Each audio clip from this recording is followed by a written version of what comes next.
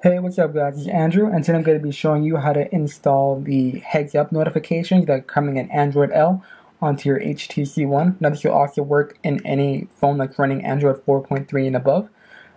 So it's not going to be the exact same look that you're going to get in Android L, but it's pretty close. So this doesn't require root or anything. All you have to do is download an APK. The link to that will be in the description. There's going to be two options. You could download the paid version from Google Play, and there's also the free testing version that you could download directly from XDA.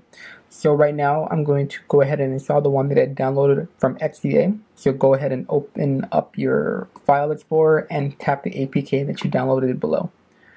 After you open it up, hit install, let heads up install, and then after that we go ahead and open it up. Okay, it's all set up.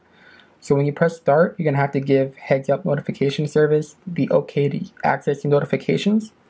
And after that, you can start putting your settings in. Now I like to have it ignore my silent notifications and ongoing notifications, just so I don't have notifications always on the top part of my screen. And you could also change up the dismiss time. I have mine set up to 2 seconds, but you could have it all the way going up to 10.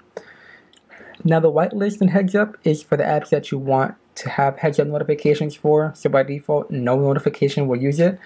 But as you keep adding apps, those apps would use it. So to do that, just go ahead and tap add new app. And then it'll give you a list of all the apps you have on your phone. And you just be able to add them as you go along. Now anytime you get a notification from that app, you get a heads up notification. Okay, so I'm going to send myself a test notification and show you guys what it looks like. So you can see here I have a notification up top. You can move it to the left or right to dismiss it, or you can just double tap it to open up the app. Now after that, that's pretty much it. Go ahead and add as many apps to the whitelist as you want. And be sure to check out the full guide linked in the description below. And like always, be sure to like, comment, and subscribe. Have a good one, guys.